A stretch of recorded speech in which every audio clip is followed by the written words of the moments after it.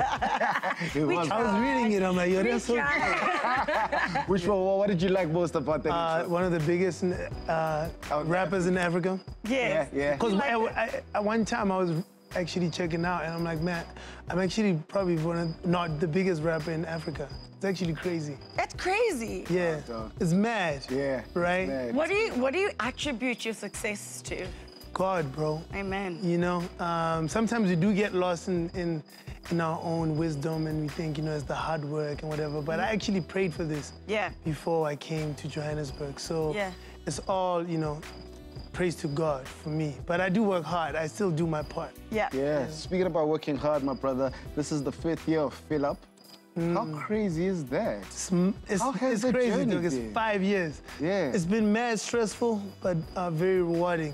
You know, I remember before I put out my first album, people were asking me what I'm gonna do after the music. That was like a very common question, because in South Africa, you know, you couldn't pass 3 albums and still be as hard on your as you first were album, they're already asking you what's your exit plan? Yeah, man. I mean, because think about it, like 5 years ago, you know, the artists who were hot 5 years ago are not hot anymore right now. That's very true. That was, you know, the trend with South Africa. So, you know, doing the Dome changed my whole perspective on the industry, and I've been able to build a sustainable career making hip-hop music, which is crazy. Speak to us about Fill Up Royal Bafokeng. Yeah.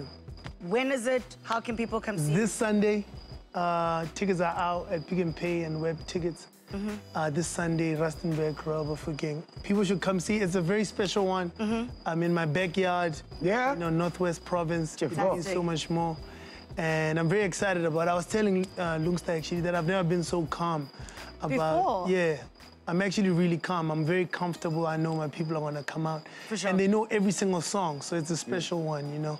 I mean, I've been into the Northwest with you performing, and it's madness. Like, it's crazy to see how much support that you have from home, which I think is so special. It's one thing to be recognized all over the world, which you have. I mean, you've been nominated for international awards this year. You've had an incredible year, but it ended off so beautifully at home, where it all began with the people that support you and love you the most, I think is really, really special. Yeah, man, because where I come from, there's a lot of villages.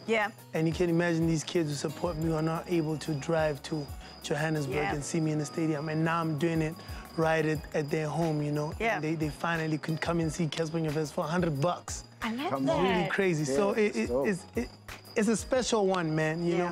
And also being a Tswana kid, you know, like there's a line where Jeba said, "Make Tswana fashionable." You know, I know it means so much more for them, you know, because this is all we have for me. So I'm very excited about it. What surprises do you have in store for them? Which Cassper friends are you bringing along? What's going on? Well, we have surprise performances. Definitely. Awesome. It's a very, for me, I had to take it back home, you know. So it's a very Motswako tribute, you know, type of vibe, you know. Because I grew up to a lot of Motswako music and WHP, and now I'm home. So I know that I didn't have to like bring the whole, you know, industry. I could just keep it within the Motswako. Oh, that's special. So definitely Cooley's gonna make an appearance. Stunning. Shane Eagle is actually gonna be there as well. Nice one. So we didn't put out a lineup this time. You haven't? You didn't? No, it's just me. So we almost sold out. People should go get the tickets. And it's so crazy to sell so many tickets with just my face and not a lineup. That's really cool. It's really special. That's beautiful, man. Before we go, what is your advice to the young, upcoming, not only musician, but entrepreneur? What is the key to success? Because I think you've really broken the boundaries in terms of what a South African can dream of and can achieve. So what would your advice be? Yeah, you know, an urban legend once said, "Uzothola kanjani uhlale khona." Love that. You know what I mean? Those ladies. And it's just so true. Like, I think, you know, us as South Africans have this attitude of relying on the government and always blaming the government for every single thing. And, you know, as much as they're responsible to help, I think the only way to get it is on your own, you know? Just get up and go get it. So that's what I did when I was 16, and I was able to do this with my career, and I want to inspire the next generation to do better than me, you know. Fantastic. Man, Cassper, we're so proud of you. Thank you. Good luck for the 15th, man. I know it's going to be awesome. It will. Yeah, just do your thing, bro.